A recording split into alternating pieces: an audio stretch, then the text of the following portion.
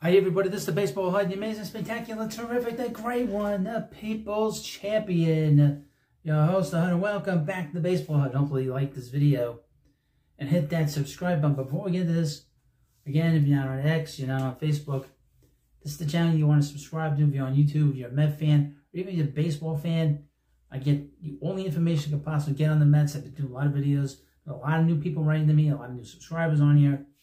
And we're charging towards the July 30th trade deadline, and we're hoping to get to 5,000 subscribers very quickly. This is from SNY.TV. Now, as you know, the Mets have needs at the trade deadline. I've been talking a lot about the bullpen. I thought that they could use another outfielder on this club. And we're going to see what they do, because we want to see the Mets win. If you're a Met fan, you want to see the Mets win, it's all that matters. And we know that the Mets have needs with their bullpen in particular. Now, here's the headline. Mets expected to add relievers in an otherwise modest trade deadline. The trade deadline is set for July 30th, which is a week, less than a week from now.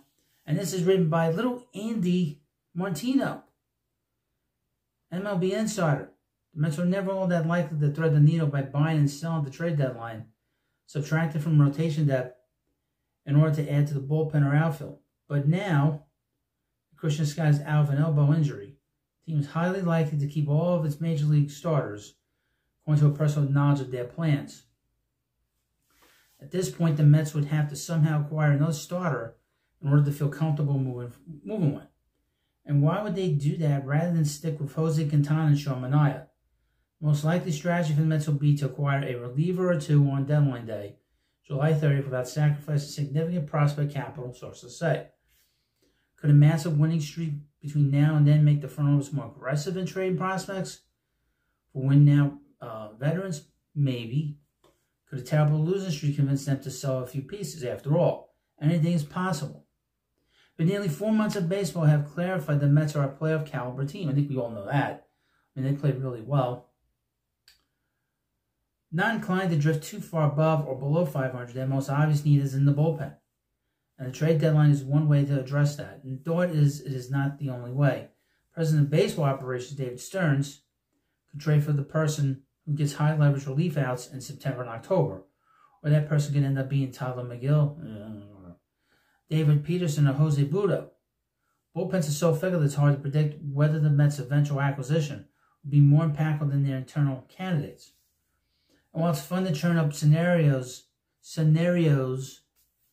where Stearns pulls off a more dramatic move, say a package built around a Brett Baty for a player with name recognition like Chaz Chisholm Jr. Stay away from him. If you're any team, stay away from him.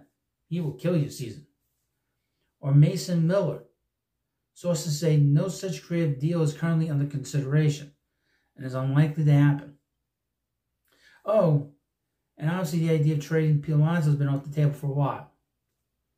Early in the season, when the Mets appeared to be sinking, the front office knew that it would have to consider moving rental stars like Alonso, Luis Severino, and J.D. Martinez unless the team turned the season around.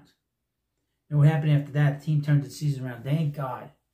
Thank God the Mets turned the season around. That way we can talk about trades to help the team and have fun the rest of the season. This has been a very up and down season, as you know.